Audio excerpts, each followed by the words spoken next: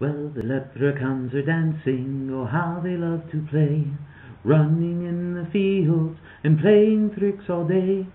You will never catch one, no matter what you do. They sing and dance and play their games and run away from you. Hey, well it's March 17th there, little St. Patrick's Day going on and everything, and this is the question of the week. Last week I put a question out there about the titles and should I keep them, and got some great feedback, and thank you for taking the time to answer, because I know it was kind of selfish. It was all about me. Anyway, the titles are here to stay. I know there are a couple out there that are booing and they're all upset because you wanted me to get rid of the titles. Well, no, I don't care if you're sitting there and you're just mad like, oh, there's no happiness in boxing. No funny. No, I just want to see guys get hit in the face. That kind of thing. So, kind of get that out of the way. Again, thank you. The titles are here. I might put a question in every now and then, so some of you aren't completely, put off by the fact that I tell you who I think is going to win. Okay? Cool. And I thank you for wanting to actually have me put a question on there, because you look forward to the vid and going through my breakdown and analysis. On to the next question of the week, though. After the some of the recent fights we've had, the Manny Pacquiao-Joshua Clottey fight, the Vitaly Klitschko-Kevin Johnson fight, brings up a little thing here that I want to get out there. And it's about the purses. Not what a woman wears, but how you get paid. The money. The moolah, the cash. The reason why a lot of these guys are fighting. Maybe it's the women. No. I never had one. Anyway. Back to the thing we're talking about. When a fighter gives an absolute poor performance like Joshua Clottey did, I mean, that's... And I don't want to sound like I'm just bashing him, because I think he is a good fighter. I like the way he fights, for the most part. I hated the way he fought against Pacquiao. How do you just stand there and not throw a punch and just hope that you can survive? I mean, apparently the money seemed like it was too much. What was he fighting for? He had the best payday he's ever had. He's set for life. He doesn't have to fight again. But on the same token, how is he remembered now? When you think about him, right now, I'm not talking his career, I'm talking right now. When you think, like, wow, dude didn't even fight Pacquiao, If he threw 400 punches, which I don't think he did, I mean, CompuBox or whoever it is, they said he threw that many. I don't see how you can.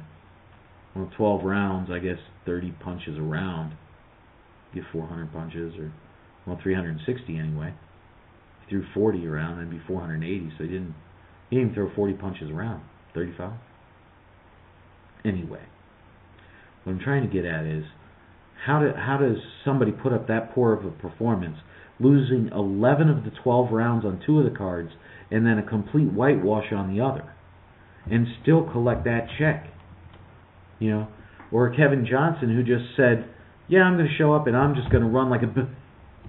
He ran like a gazelle being chased by a cheetah. That's what I'm saying. How do you go about that? How can you take the paycheck, say, yeah, thanks, bro, Now, I know it takes some cojones, balls, whatever you want to call it, to get in the ring, testicle fortitude, to climb through those ropes to get hit, chance of getting knocked out in front of the nation. But if you're not willing to go out on your shield, I mean, what is that saying about you? When they say, hey, we're going to pay you this much, it's for you to go out and try your best to win the fight, not survive, to try your best to win. Now, I understand you get hurt, you go into survival mode, and you try to, get out of that, but eventually, I mean, if that was the first round, I don't expect you to keep doing it in the 12th. Obviously, you want to either get him out of there or you get out of there. One of the two. And with Johnson just running like that, just and embarrassing. I mean, the fans pay their good hard money take time out of their schedules, rearrange their life around these fighters to give them the support, to say, hey, look, you're worth the money. I'm following you. You know, I have your back. And then to do something like that. You know, maybe I'm saying the fans deserve too much. But at the same time, doesn't the fighter owe it to his fans? Owe it to the people that are following, that are giving him the paycheck, to do the best he can, to try to win the fight? I don't care if you go out on your shield, man, as long as you go down swinging. This isn't swinging. See it? Yeah. I can see you. This isn't fighting, man. It's not. I don't... Oh, he had his D. No, anybody can go in there. Yeah. Beat my ribs. And it doesn't make sense. Okay, I'm sorry about bashing Claudia. I'm sure he'd punch me in the face if he saw me. And maybe he has every right to. I don't know. But then you have like Johnson that just ran from Klitschko. It was an embarrassment.